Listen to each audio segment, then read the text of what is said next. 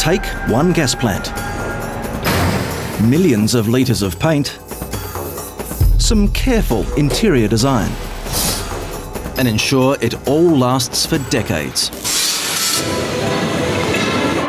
It's revolutionary, pushing the boundaries of innovation. Destined for fields previously thought too challenging, Shell is shrinking a liquefied natural gas plant by 4 times its normal size and squeezing it onto a floating hull. At half a kilometre long, Prelude is one of the largest structures man has ever sent to sea.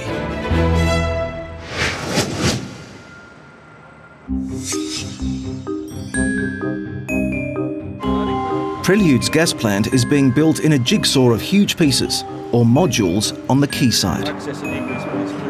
It's Hugh Jones's job to ensure that its construction runs smoothly. Looks a little bit like a forest of yellow steel right now, but we will bring it all together and form 14 modules. We'll join those 14 modules to themselves and to the hull to make a facility that is enormous, basically. A trip to Prelude's main deck already requires an elevator, but once complete, the floating gas plant will be 30 stories high. I'm going to put my forest of modules on top and it will look absolutely fantastic. Most ocean-going vessels return to dry dock for maintenance every 5 years, but Prelude is designed not to return for 25. To survive, every inch must be utterly protected. It's Steve Bell's job to make sure Prelude's 260,000 tonnes of steel are painted to perfection. Painting is a lot more technical than what people actually think. Different paints react at different temperatures, and it is a very technical discipline. Steve and his team are here to inspect the paint job on a new piece of the gas plant. Any defect in the paint would, in the long term, bring an early breakdown of the coating system, which would cause an early failure of the steelwork. It has to be perfect. But on this occasion, Steve's team spot some imperfections. There was a few areas where the final coat was missing, and there was a few areas where it was a little bit high. That's the main purpose of these inspections, is to find these items, and basically work with the shipyard to rectify the items as quick as possible.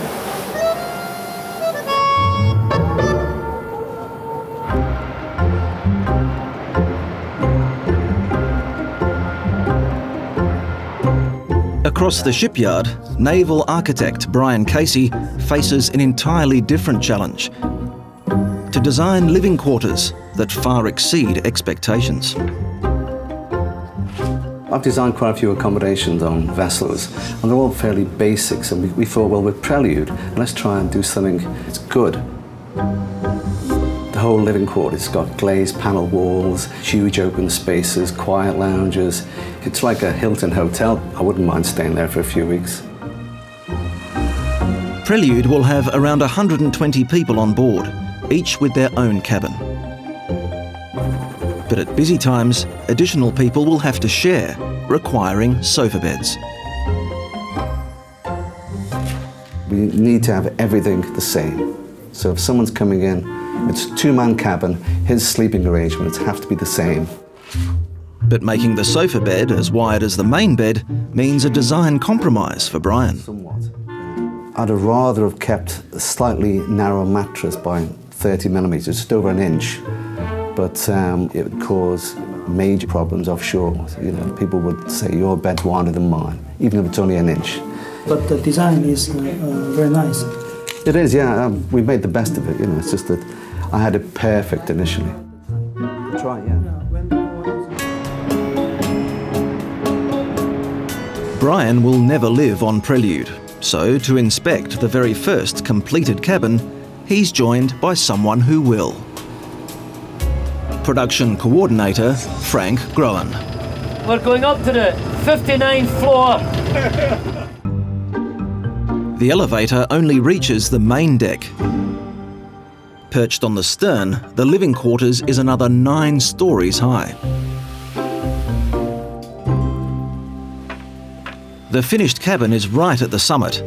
Brian and Frank have to hike.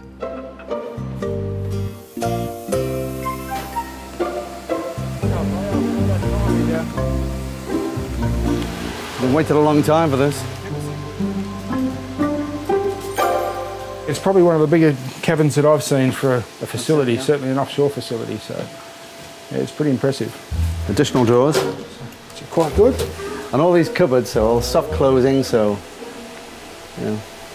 We also have hidden curtains. Just in a bit of privacy is always important, but it's good. More shelves. Yeah. More shelf space. Originally you had tie racks in there, Brian. That's right, yeah. Yeah. A tie rack. Tie rack. We got rid of that. Now we go to the bathroom. This was moved a few times. Do you remember the discussion on that, Brian? Yeah. It was a major item, the clothesline. Yeah. That moved around about 3 or 4 different times. It's attention to detail that makes life a lot better offshore, yeah? Frank's impressed so far, but will the sofa bed be up to scratch? Let's try it. That's quite a good setup. Yeah. As you can see, it looks very, very close or very similar to the fixed bed when it's down. And that was the main design criteria we had. And they're both the same widths, yeah? Do you want to try this one? You'll be sleeping on it, Frank. Yeah, yeah. And the full length's there too, which is good, because quite often you can't get that extra length. It's very good. These are great. Obviously, Australians are usually taller as well. That was one of the key points of... I didn't have a problem.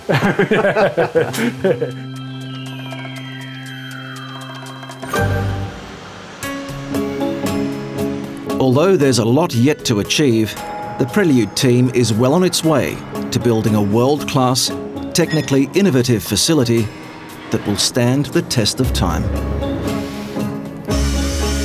You come back here in 3 months' time and it's going to be a huge change here and taller.